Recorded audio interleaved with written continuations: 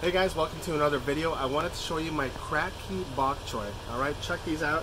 I have these nice like 20-gallon containers and I planted some bokchoi. Now, on different videos they said to space them apart, but you know what, you actually don't have to. Okay, so what I did was I planted a whole bunch of seedlings to see what would sprout and what wouldn't, and you know what, they all actually ended up sprouting. So I just left them. And as you can see, so you don't really need to space them out. Look at this beautiful bok choy. This is actually the second harvest. I've already plucked an entire harvest out of this, and they grew back in like 3 days. So this is really, really awesome.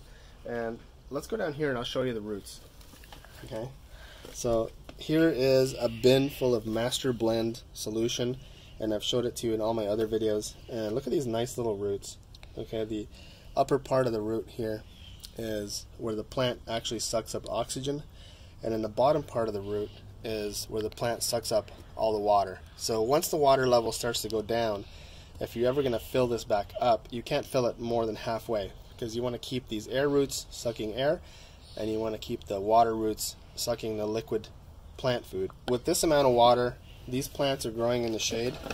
I probably shouldn't need to change this water like I would on like tomatoes or cucumbers, which suck up a lot of water. So basically, to harvest these, really, really easy. All you do is you come over here and you look at each plant, and you know, these nice big leaves, you just, you know, or you can get scissors, but you can just take them out like this. Okay, you take out the big leaves just like that, and you leave the little leaves. And these things are like insane. They'll come back in like 4 days. So you just keep getting bok choy after bok choy after bok choy.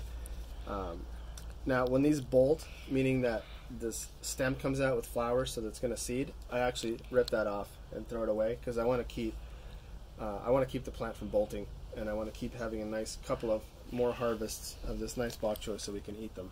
So guys, the Kratky method, easiest way to grow things hydroponically. You don't need a bubbler. You don't really need much except a few bins, some nice weather, and we're actually under a little roof over here, and these are not in the sun directly, and they're in the shade, and they love it. Okay, I'm gonna do a separate video about these peppers over here. They're loving it even more. All right. Go away here.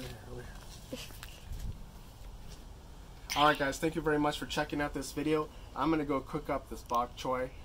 Don't forget to hit that subscribe button and hit the little bell. Every time I upload a new video, if you hit the little bell, you will get a notification of my new videos. Alright, if you have any questions, any comments, you want to share your own tips on growing hydroponically, please put them in the comments below. Thanks guys, see you in the next video.